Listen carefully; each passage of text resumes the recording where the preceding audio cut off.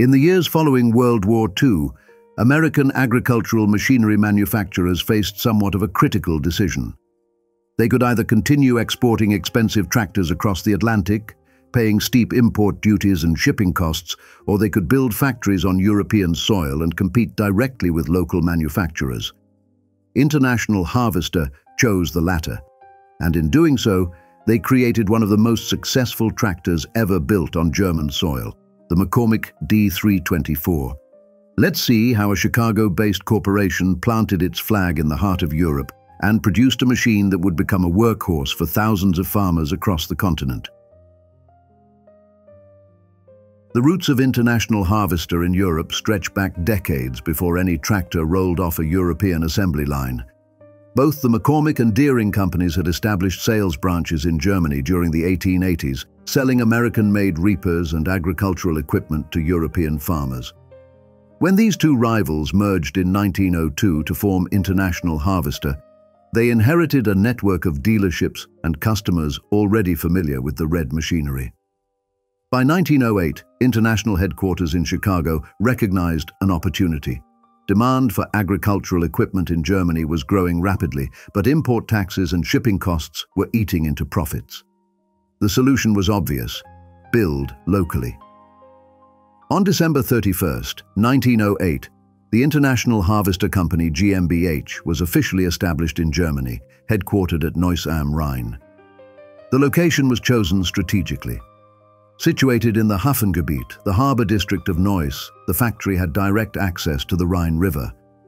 This meant raw materials could arrive by barge, and finished products could be shipped efficiently across Germany and into neighbouring countries. The corporation purchased 100,000 square metres of land in 1909, and construction began the following year. By 1911, the Neuss plant was manufacturing hay tenders, hay rakes, mowers, reapers and fertiliser spreaders, all branded under the Deering and McCormick names. The Great War of 1914 to 1918 hit the Neuss operation hard. Personnel shortages and raw material scarcity crippled production. The troubles continued after the armistice. In 1924, French forces occupied the Ruhr Valley, forcing the plant to halt all operations for 3 months. The worldwide economic depression that followed nearly finished what war had started. But American capital kept the German subsidiary alive. Loans from Chicago allowed the factory to survive, and by 1934, the Neuss plant celebrated its 25th anniversary with total production exceeding 45,000 agricultural machines. Then came a new threat, not from war, but from politics. Beginning in January 1933, the National Socialist government began implementing policies designed to make Germany self-sufficient. Foreign companies faced increasingly hostile conditions. Starting in 1935, exorbitant taxes on imported tractors made shipping machines from America financially impossible. The Nazi regime wanted complete independence from foreign imports. For International Harvester, this presented a choice: abandon Germany entirely or adapt to survive. International chose to adapt. In 1936, construction began on new tractor production lines at Neuss. American engineers provided the technical knowledge, and American creditors provided the financing. In May 1937, the first tractors built entirely in Germany rolled off the assembly line, the Model F-12G and I-12G. The G stood for Germany. These machines were adaptations of the American Farmall F-12, modified for European requirements with increased power delivery through the power takeoff shaft and pulleys. By 1940, production had evolved to the FG model with rubber tires and the FS model equipped with steel wheels. Fuel shortages and a complete ban on civilian gasoline use forced extreme changes. From 1943 to 1944, the Neuss plant converted existing tractors to run on wood gas, producing 144 units of the HS and HG models running on this alternative fuel derived from burning wood. By the time Allied forces approached in early 1945, roughly 70% of the Neuss plant lay in ruins from bombing raids. In March 1945, Neuss am Rhein was completely captured.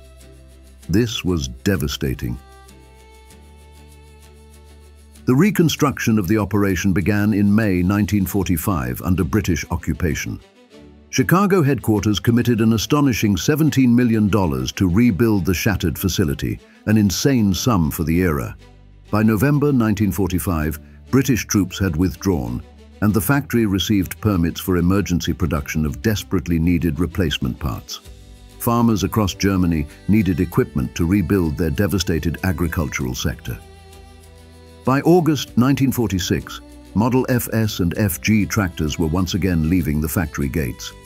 But the old gasoline engines were becoming increasingly difficult to sell.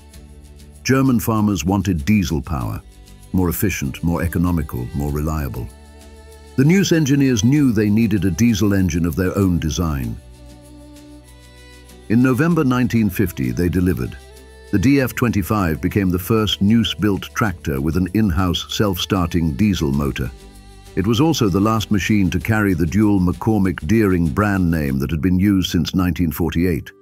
Production expanded through the early 1950s with the D models offering 12, 20 and 30 horsepower in 2, 3 and 4-cylinder diesel configurations. More than 22,000 units sold across these three models. By 1965, the Neuss facility employed approximately 5,000 workers. These first-generation D-line tractors established the foundation for what came next. February 1956 marked a turning point.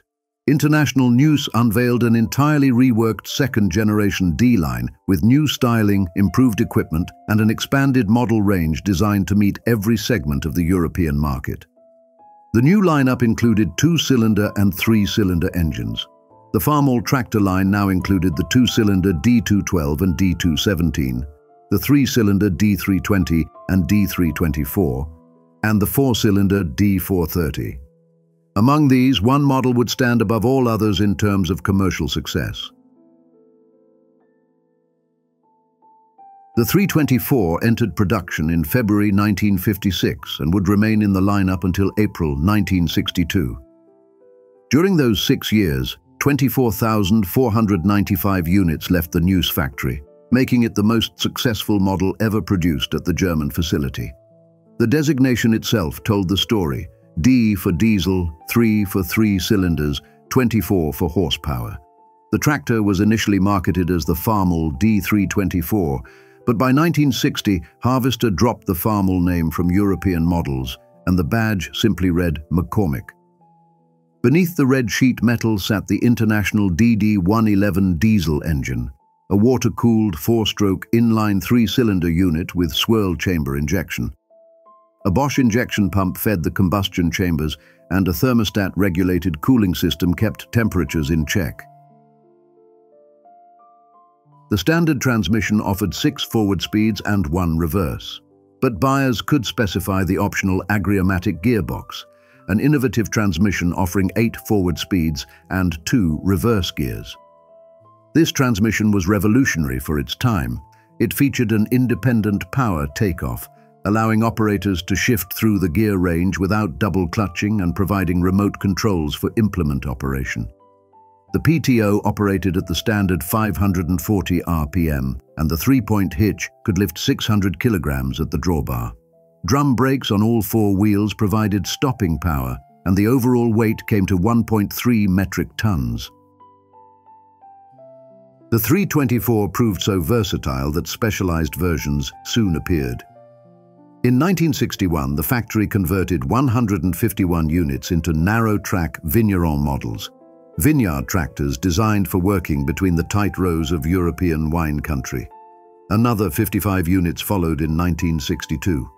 These narrow machines could navigate spaces that standard agricultural tractors simply could not reach, opening new markets in France, Germany, and Italy where wine production demanded specialized equipment. The D-324 competed in the most contested segment of the European tractor market, the 20 to 30 horsepower utility class. German manufacturers like Deutz, Fendt, and Lanz offered capable machines. So did British and French competitors.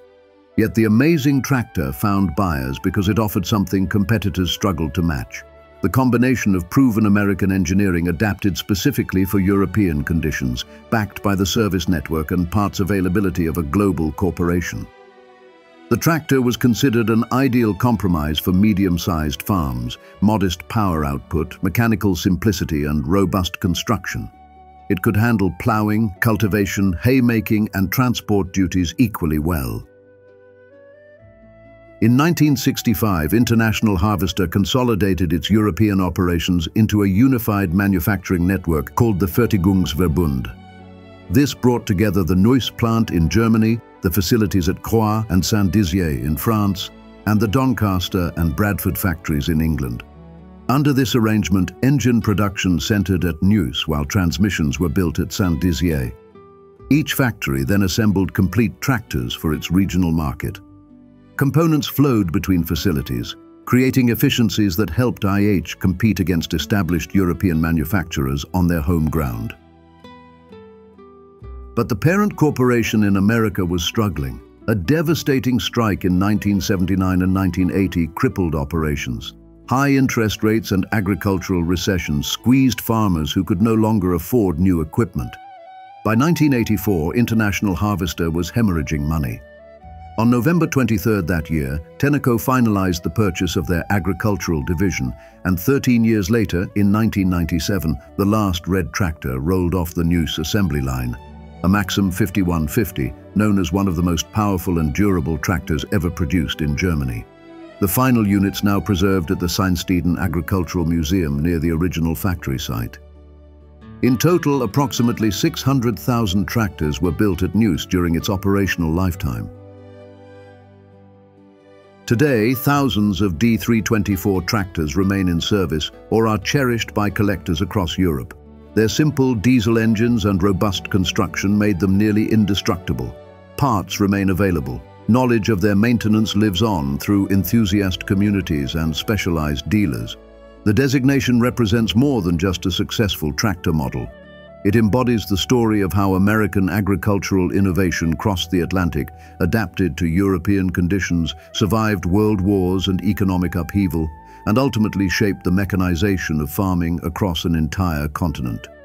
When International Harvester launched its assault on Europe, the 324 was among its most effective weapons. Nearly 7 decades later, that assault's legacy still echoes across fields from the Rhine to the Rhone.